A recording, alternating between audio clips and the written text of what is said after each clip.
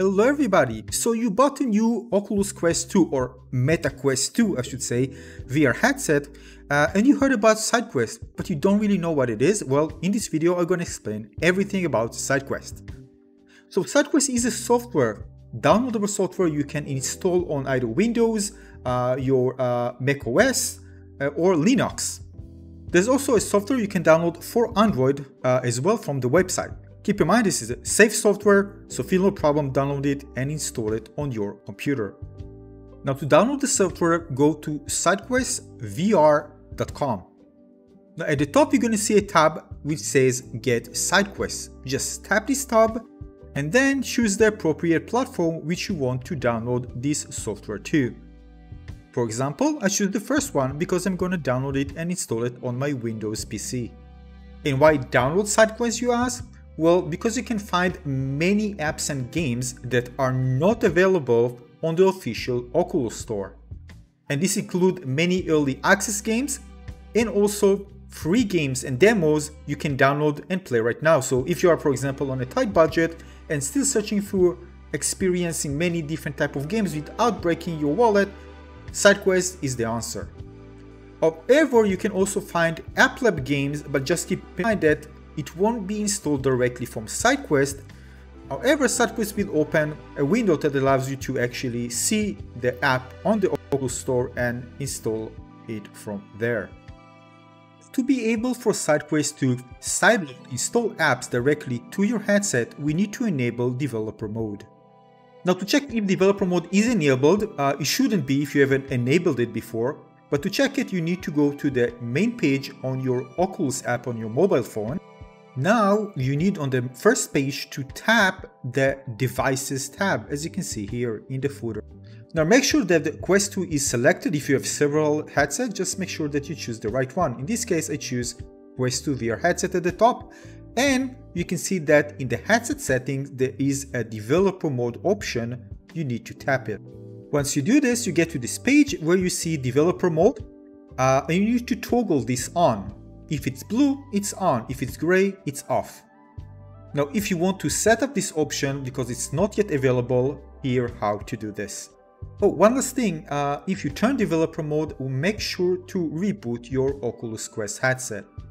Now, in the past, there wasn't a need to actually create an organization for a developer to do this, to enable the Developer Mode, but now it's actually required. So basically, you need to go to this address and there create your organization. Now just write this URL in a single line and just put it in 2 lines so you can actually see it clearly, but just single line. And then create your organization and it will be available for you. You don't have to be a developer to do this, everybody can do this, but this is designed for developers so they can actually test apps on the SideQuest.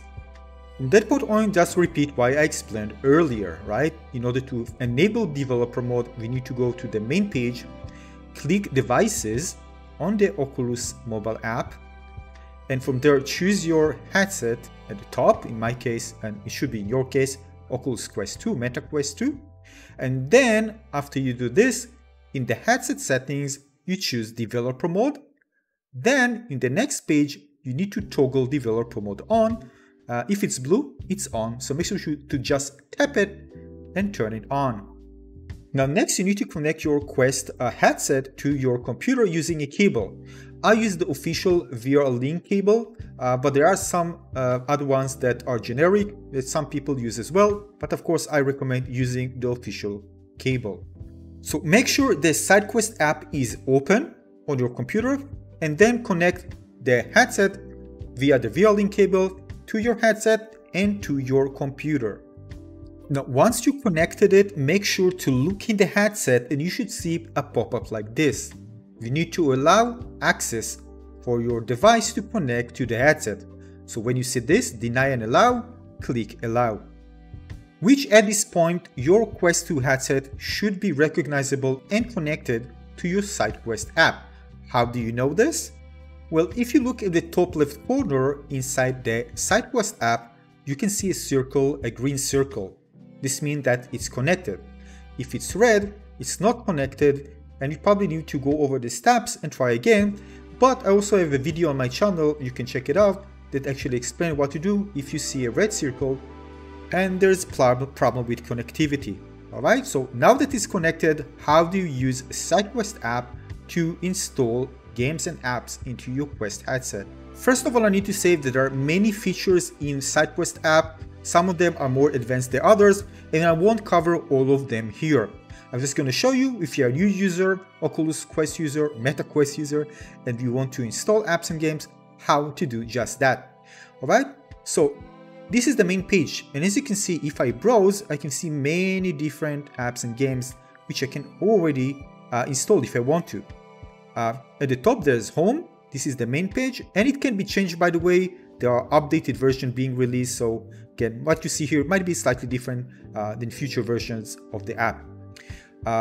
For example, I can go to games here at the top, and it can browse all the different categories.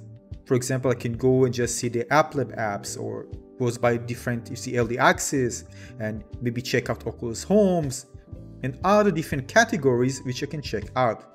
Alright, at the bottom here you can see the main categories, right? Top ones: adventure, AppLab, building, climbing, and you can actually see and just tap the arrows to browse for more, and this just shows you the top ones. So usually the top ones, if you're interested in seeing popular apps, this is a way to actually see them. You can also check the hottest app and new apps as well, right? And those were updated. Now, how to install? Well, we need to choose one. For example, let's say that I want to install Ancient Dragon. When I hover it, by the way, you can see, by the way, how many people downloaded. The rating, you can actually add it to your wish list.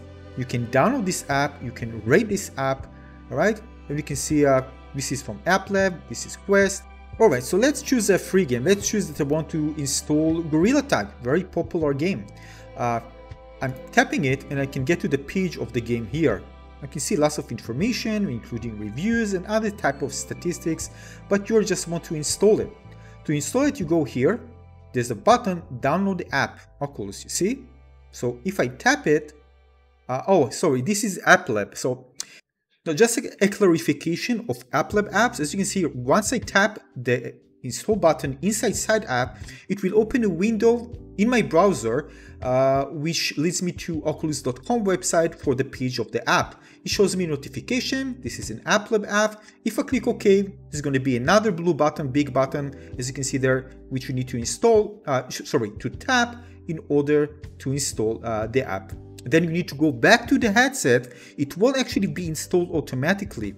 It will just be seen inside the available apps on your Quest 2, and then you need to click the install button. But you're going to see a thumbnail with, for example, in this case, Gorilla Tag, and you just need to click install.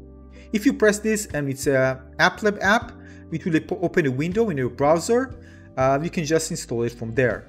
So let's just go in apps that you can sideload and just install directly to the headset. All right, so it's not AppLab. You see, it's a AppLab. So let's just go, let's say for new. This one is demo, yeah. So I tap it. This one, by the way, is itch.io. So actually it opens a window where you can download it from itch.io directly. So for example, this is itch.io. So I click download. I can say, for example, no thanks. If you want to support, of course, do that. I can click download. And it asks me if I want to install this file. If I do continue, it will install the file on my headset. You can actually, at the top corner here, you see running tasks, tap it, and you can see the app being installed. If installed successfully, you're going to see it in green. You see installing, all right, and finished. Now, let's say I want to install a game directly, not from itch. With itch.io, by the way, it's very easy, as you can see.